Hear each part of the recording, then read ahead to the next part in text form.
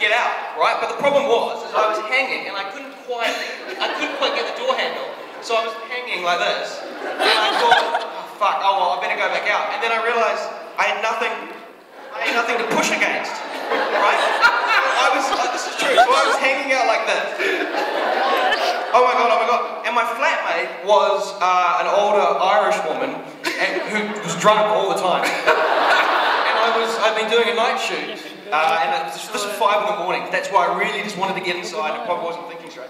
So I started yelling, Maggie! Her name was Maggie. Maggie! Maggie! I'm stuck! And Maggie got up from, you know, her alcohol-induced sort of coma and staggered past me and opened the door. And was looking around, and I was like, oh no, Maggie, I'm down here. And she took me and goes, oh fuck, what the fuck are you doing down there? This is true. And I said, Maggie, I'm stuck, I can't get out. And so she was like, oh, maybe I'll pull you out. But she couldn't pull me out because she's, you know, older, drunk woman, and she couldn't do it.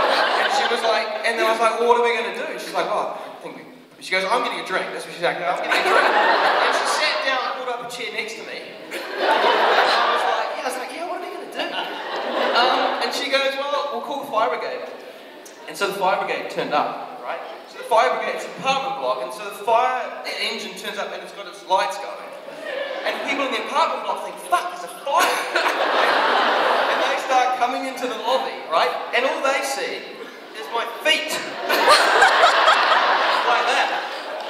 And people thought a body had been stuck. This is all true. And the fire guy walked in, and he looked at me, totally deadpan, and went, you alright?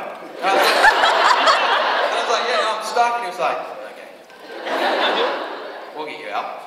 And so they grabbed my legs, because it was sort of an L shape, and they were pulling my legs and they couldn't get me out.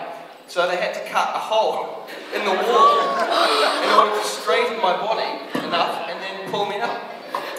And then, yeah, so I finally got to bed about 7 in the morning. And no wounds, but, you know, my dignity was harmed.